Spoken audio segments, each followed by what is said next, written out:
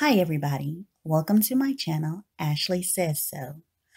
I am Ashley and I am just starting out, so I don't have any of the huge equipment or, the stuff that other YouTubers have, but I wanted to make a channel. I don't know, I read a lot, I love history, um, and I just love everything informative, so this channel will feature lots of different things. Most of it will be historical and about old-fashioned things. And if you like that sort of thing, then hit subscribe and I'll keep the videos coming. Bye.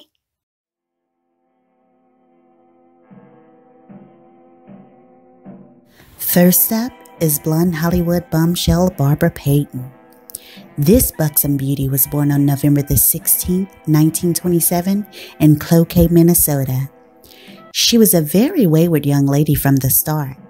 For instance, at the age of 15, she went to a friend's birthday party and lost her virginity to said friend's 45-year-old father in a locked bathroom.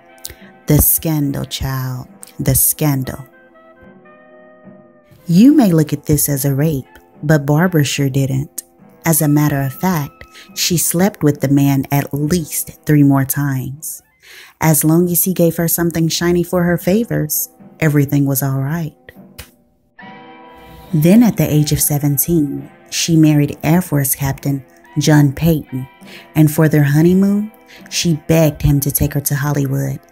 Little did John know that when it came time to leave, Barbara would not be coming with him. So she stayed in Hollywood, taking modeling gigs here and there, and then she got her first screen test and fainted while there. When she awakened in the hospital, she was dismayed to learn that she was pregnant. So she went home to her parents, where she gave birth to a son and promptly left him there for her parents to raise and returned to Hollywood to chase her dreams. Barbara was fortunate enough to have kept her figure after the birth, and she quickly became an escort to some of Hollywood's most powerful players, including Bob Hope, Clark Gable, Guy Madison, and many, many more.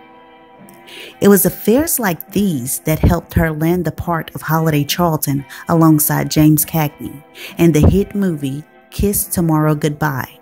The role would skyrocket her to fame, and soon she was rubbing shoulders with some of Hollywood's elite.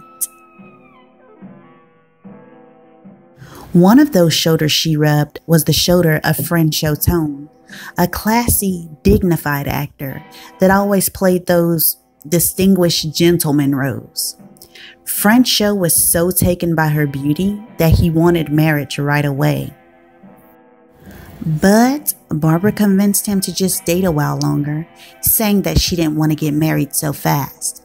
But the truth was, she had already met the hunky bit player Tom Neal, and using her words, he made her blood sizzle.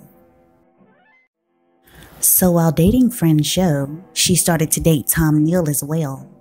Always one for publicity and drama, Barbara made sure that she and Neal were photographed wherever they went, something that infuriated Tone. It all came to a head one night in 1951 when the 37-year-old Neal got into a fist fight with the 46-year-old Tone. Now remember, Neal was a bodybuilder. He beat Tone into a bloody pulp. He broke his nose, his cheekbone, he gave him a brain concussion, and that was amongst several more injuries. Barbara was delighted with the uproar that surrounded her. I mean, come on, 2 actors fighting over her? You couldn't buy that publicity. In the end, though, she claimed that Neal was a brute and that she hated him and that she really loved Tone and that she would marry him. What Barbara didn't know, though, was that the public was growing tired of her being in the press constantly with her men troubles. She had already made front page news not even a year ago when she was dating a drug dealer and he beat her landlord up for demanding that they pay the rent.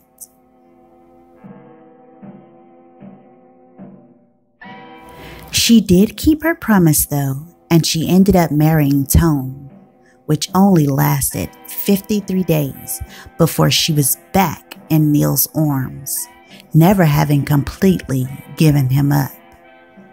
The scandal, child, the scandal. And what a scandal it was. She may as well put a gun in her mouth and pulled the trigger. Once the public found out that she was back with Tom Neil, all sympathy for her disappeared, and they were done with her, which spelled death for her career. The studio dropped her contract faster than you can count to 10. And although she and Neil did a few low-budget movies and a few road shows, she was done in Hollywood. Eventually, even her beloved Neil left her, and she became broke and destitute. So she started prostituting and even ended up being stabbed a few times in the process. Barbara's story came to a tragic end on May 5th, 1967.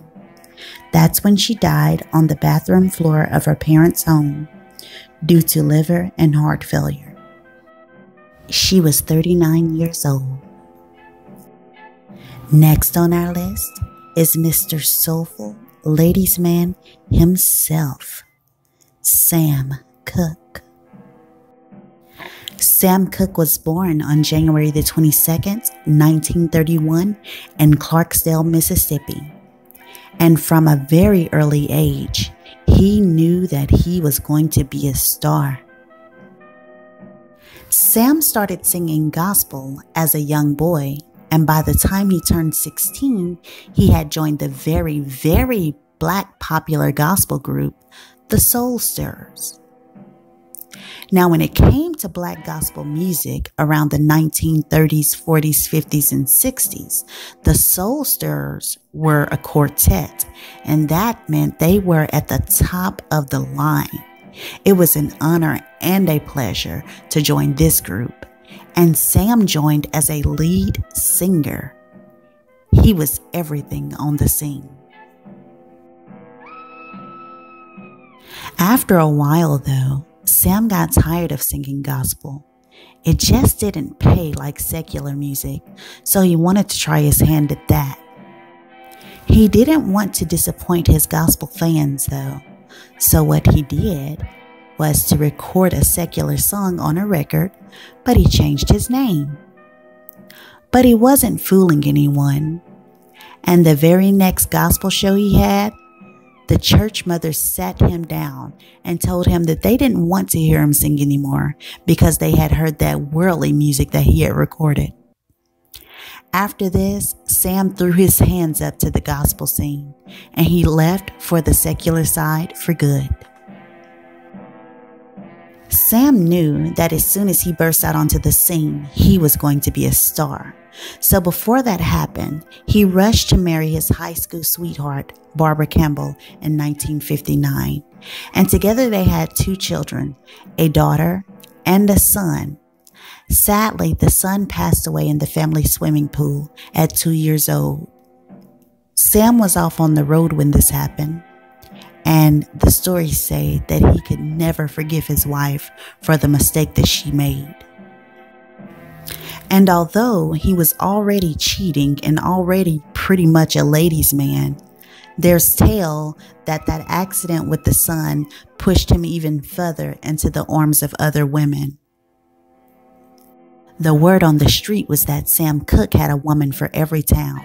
No matter where he went, there was always at least one person ready, waiting to bed him once he stepped off that stage. This, however, led to his downfall. On December the 11th, 1964, Sam did a show at a small club in Los Angeles. After the show was over, he left with a known prostitute named Elisa Boyer, and they checked into the Hacienda Motel. And this is where things get a little hazy. All the police recorded is that sometime during the night, they got a call from the hotel manager, Evelyn Carr, saying that she had shot Cooke in the chest. When the police arrived, they questioned Carr even further, and she told them that Eliza Boyer came running to her office saying that she had been kidnapped and that the man that had kidnapped her was chasing her and trying to rape her. After hearing this, Carr started hearing banging on the door, which indeed was Cooke saying, "Let me in, let me in." When Carr would not open the door, Cooke burst in, and at that point, she shot him in the chest twice. He was naked, wearing nothing but a jacket. The days after Cooke's death, more details started coming out about Eliza Boyer and Evelyn Carr. For one, the police found out that Boyer was a prostitute, and they started to believe that Boyer and Carr were in cahoots with one another. The story goes like this. The police had started to believe that Eliza Boyer went willingly to Sam Cooke's room with him. She waited until he got naked, ready for sex, and he possibly went into the bathroom, nobody knows what for, but then she stole his clothes and his money, and she went inside Evelyn Carr's room, which is the hotel owner. Once she got into the room, she was able to tell Evelyn that she was raped and kidnapped, and therefore that would make Evelyn grab the gun to shoot Sam Cooke. But the police also questioned that. Why would Evelyn Carr be so willing and so quick to pick up a gun to kill Sam Cooke? He was a famous singer. So that's when they really started trying to tie two and two together, and they actually learned that possibly Evelyn Carr and Eliza Boyer were working with one another, that they had done this to countless men. Most of the time it didn't end in death, but they had done this before. But they did not investigate any further. They let the case grow cold, and everything ended with Sam's death. Man, how sad is it to die naked in a doorway with only a sports jacket and socks on? Ugh, it's terrible. By the way, he was only 33 years old. Next on our list is Gail Russell. Gail Russell was a very popular actress around the early to mid-1940s. She was born on September 21st, 1924 in Chicago, Illinois. Gail's life was not really as scandalous as some of the others on our list, but she was known as the drunken actress. Poor lady. She did have some luck in life, though. In 1949, she married actor Guy Madison, but they got divorced in 1954 because even he couldn't put up with her drunken ways. Everything came to a head one night when she drove her car straight into a store. Yeah, pretty bad for Gail. She ended up not being able to control her drunken behavior at all, so she was dropped by the studios and her career was over very, very quickly. In the end, her life was over just as quickly. She died on August the 26th, 1961, at the age of 38, caused by acute alcoholism. Next up is singer Johnny Ace. There's not much to say about Johnny Ace, except he was born on June 9th, 1929, and he was a great singer who was on his way to stardom. But on Christmas night in 1954, Johnny decided to go backstage and play Russian roulette. And guess what? Johnny lost. The scandal, child. The scandal. Our next celebrity on this list is Milton Berle. This funny man was born July 12, 1908 in New York, New York. And you may be wondering, what's so scandalous about good old Milty? Well, here it is. You may not believe this, but Milton Berle was quite the ladies' man.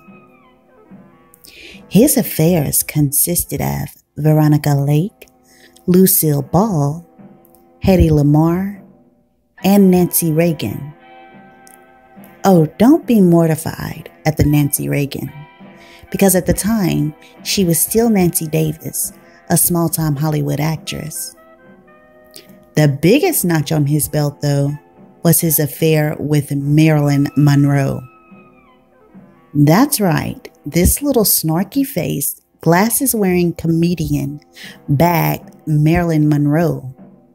And that's amongst several more leading ladies. Do you know how Berle was able to bag all of these hot babes?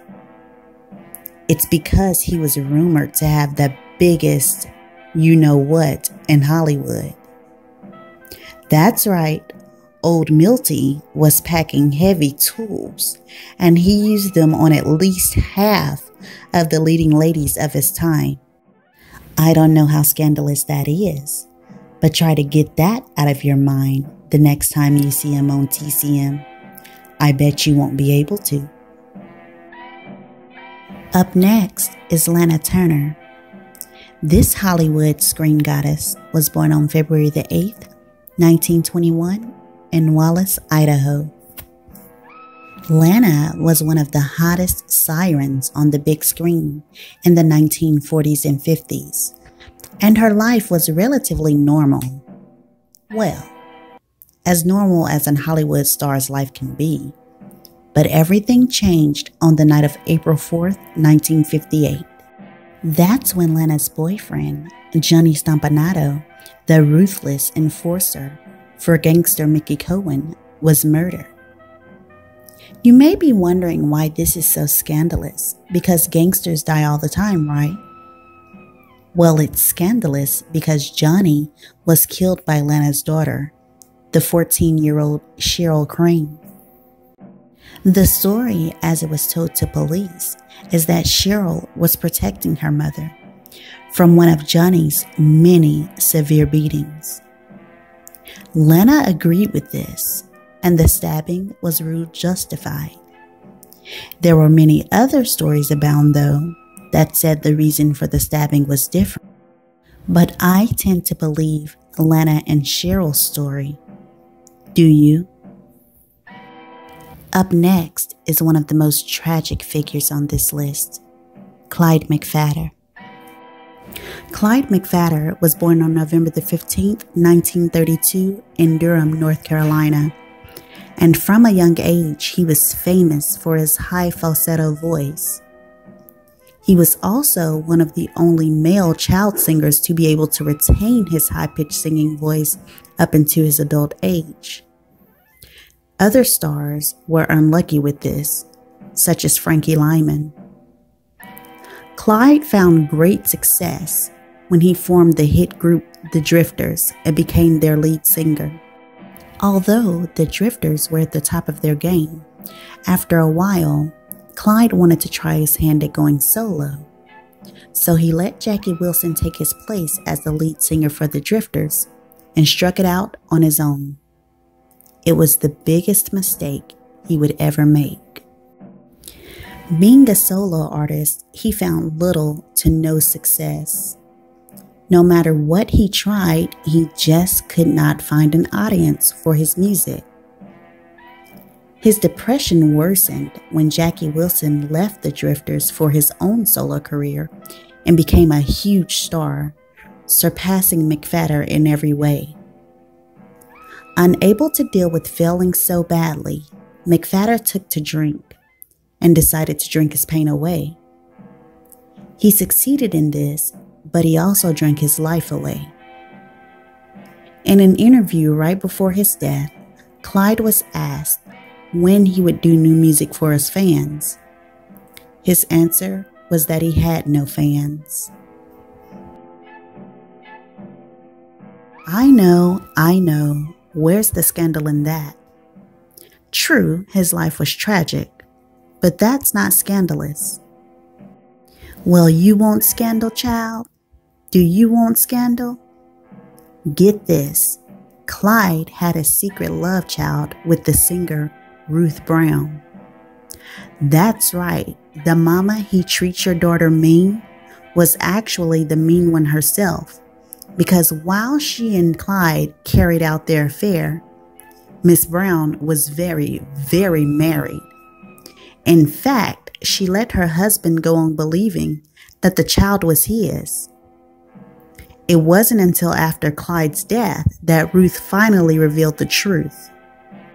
I have included a picture of their son down below. He's a singer and an actor, and even had a small part as the Platters' lead singer in the movie Why Do Fools Fall in Love? See, I told you. The scandal, child. The scandal. So, what did you guys think of the video? Let me know down in the comments. And don't forget to subscribe. Thanks for watching.